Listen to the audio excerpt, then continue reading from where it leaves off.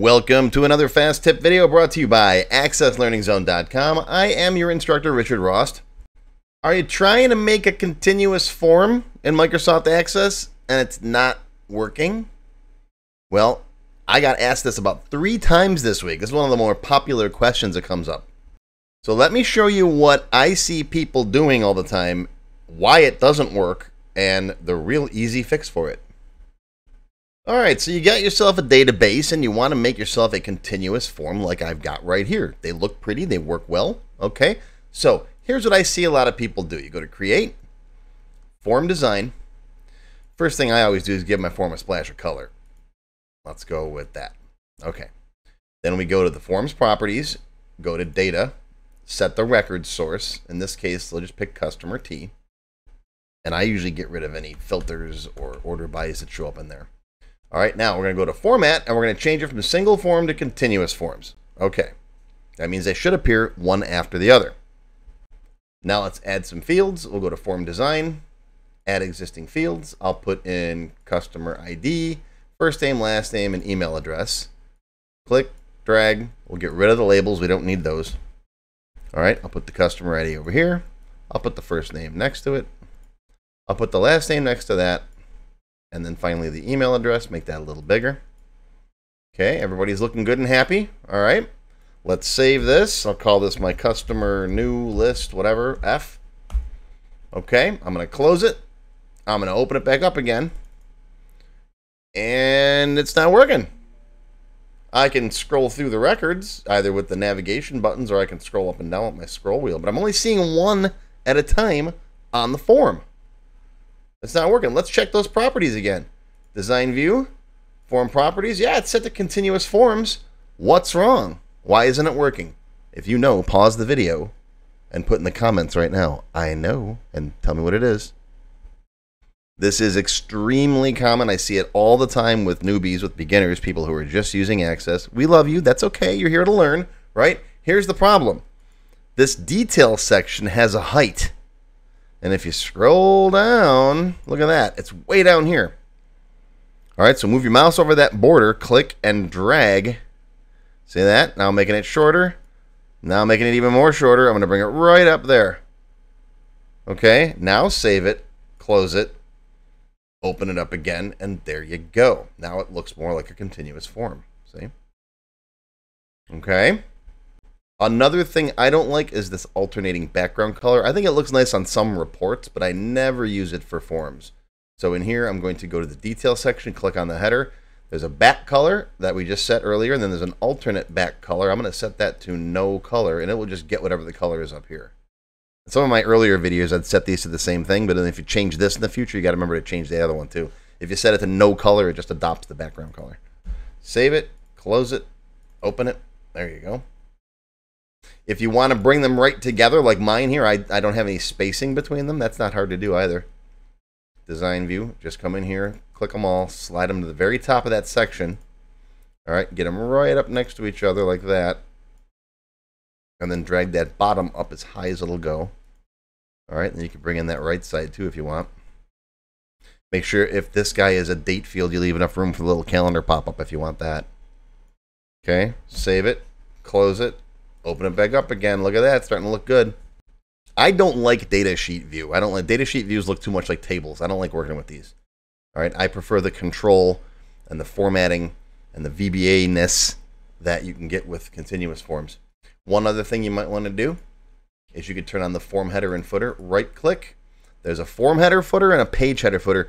We don't use the page header footer because the page header footer only shows up when you print a form.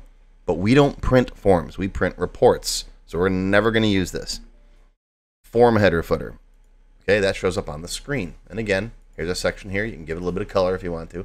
I usually click on the same color that's in the detail section, right? Then drop this down, go to more colors, and you can make it a little bit darker. See that? And click down here, make that the same. If you want to put totals or something down here. I got videos for all that stuff. If you want to put a label up top here, you can. Go up here, grab a label, right? Drop it right there on top, drag it across. Now, if you move these around a lot, yeah, make individual labels for them, but sometimes you can cheat and just make one big label, right? Customer ID, and this can have spaces in it because this is what the user is actually going to see on the screen. We don't put spaces in our field names, people. First name, space, space, space, space, space, last name, and then email over here. That's all. That's good enough, right? Make it white so people can actually read it. And again, I picked the standard colors. I try not to use the theme colors, because themes can be easily changed, and they can easily make your database look like garbage. So, so there you go. There is your customer new list. Looks like that. Oh, maybe left justify that. Left align. Sorry. I always call it justify. There we go. Save it. Close it. Open it up. Boom. And that's nice and pretty. But that's the number one reason why people's continuous forms don't work the first time, is because that detail section is too tall. Like I said, I've seen this question 3 times recently. I get it all the time. All right, so that is your fast tip video for today. Hope you learned something. And if you have a question like this, no matter how silly you think it might be, send it in. If I like it, I'll turn it into a video. I'll see you next time. If you enjoyed this video, please give me a thumbs up and post any comments you may have. I do try to read and answer all of them as soon as I can. Make sure you subscribe to my channel, which is completely free, and click on the bell icon to select all to receive notifications when new videos are posted. Make sure you click the Show More link down below the video to find additional resources and links. You'll see a list of other videos, additional information related to the current topic, free lessons, and lots more. YouTube no longer sends out email notifications when new videos are posted, so if you'd like to get an email every time I post a video, click on the link to join my mailing list. Even if you don't want to become a member, feel free to donate to my tip jar. Your patronage is greatly appreciated and will help keep these free videos coming. I got puppies to feed.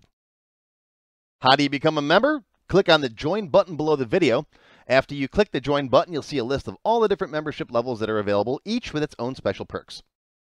Silver members and up will get access to all of my extended cut tech help videos, 1 free beginner class each month, and more. Gold members get access to download all of the sample databases that I build in my tech help videos, plus my code vault, where I keep tons of different functions that I use. You'll also get a higher priority if you decide to submit any tech help questions to me, and you'll get 1 free expert class each month after you've finished the beginner series.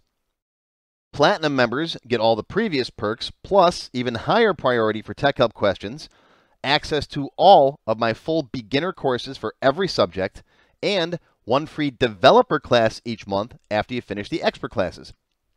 These are the full-length courses found on my website, not just for Access too. I also teach Word, Excel, Visual Basic, and lots more. You can now become a Diamond sponsor and have your name or company name listed on a sponsors page that will be shown in each video as long as you're a sponsor. You'll get a shout out in the video and a link to your website or product in the text below the video and on my website. But don't worry, these free tech help videos are going to keep coming. As long as you keep watching them, I'll keep making more, and they'll always be free. Now, if you have not yet tried my free Access Level 1 course, check it out now. It covers all the basics of Microsoft Access. It's over 4 hours long, and I just updated it for 2021. You can find it on my website or on my YouTube channel. I'll include a link below that you can click on. And also, if you like Level 1, Level 2 is just $1. Yep, that's all, $1, and it's free for all members of my YouTube channel at any level, even supporters. Want to have your question answered in a video just like this one? Visit my tech help page on my website. You can send me your question there. While you're on my site, feel free to stop by the Access Forum. Lots of good conversations happening there. Be sure to follow my blog, find me on Twitter, and of course, YouTube. Once again, my name is Richard Ross. Thank you for watching this tech help video brought to you by AccessLearningZone.com. I hope you enjoyed this video and that you learned something today. I'll see you again soon.